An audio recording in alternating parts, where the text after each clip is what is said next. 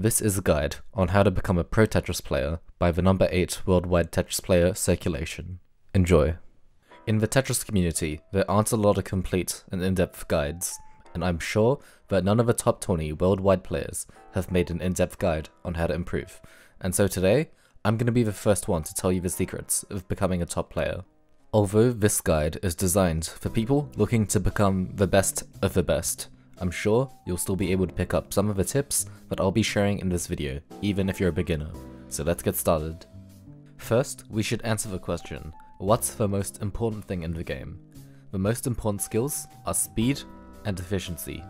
You may have heard of the term macro, but it's not as important as being fast and efficient, as the limit of speed and efficiency is higher than macro.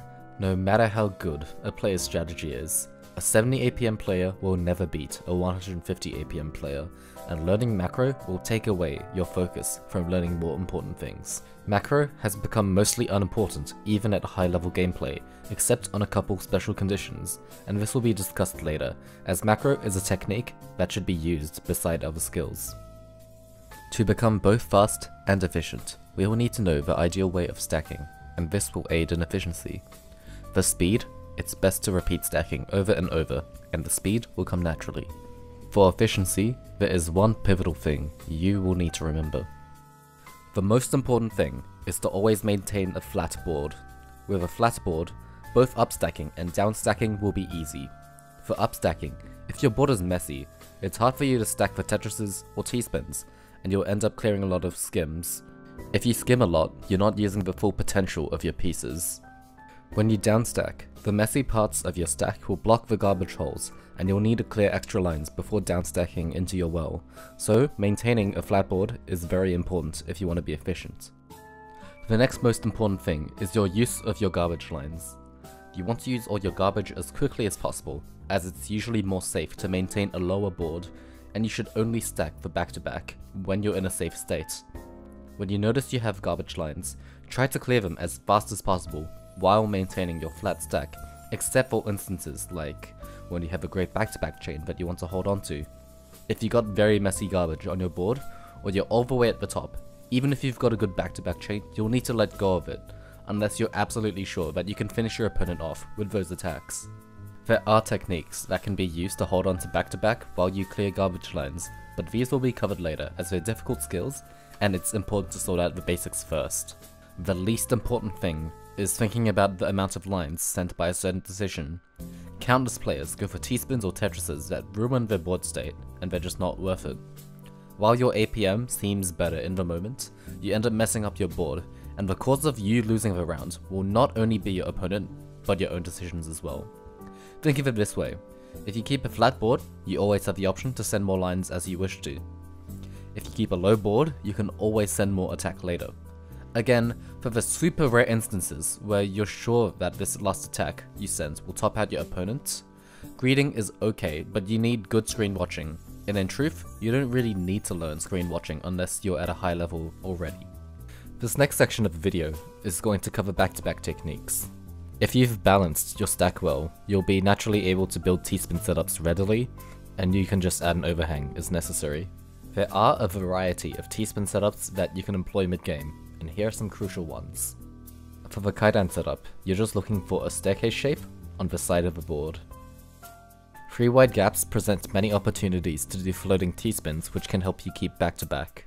Cut copy is a technique where you build the overhang for the second T-spin while preserving the other one underneath. STSD is a 2 TSD setup that's useful for spiking but also for keeping up pressure when you have 3 wide gaps. T-spin minis serve as a great way of keeping back-to-back when you don't already have other T-spins or Tetrises ready to go. Parapet is a way of keeping a good height difference on your board, especially taking a TSS into a Tetris. S-pieces can be placed in 3 wide gaps to create a TSD, and this can be followed up in many ways. Another technique that you can do with 3 wide gaps is the hamburger TSS, which is often followed up with Tetrises. Shichiku Train is a 2 TSD setup that can be used in a 4 wide gap, and can be used over wells. Donations are a technique where you temporarily cover your open columns underneath, and here are some useful and common examples. Here the board is 3 high, and we need to fill the second and third columns. This can be addressed with an S and Z here. In this example, you can address this 2 height gap with an O piece, but similar ideas can be applied to L and J pieces.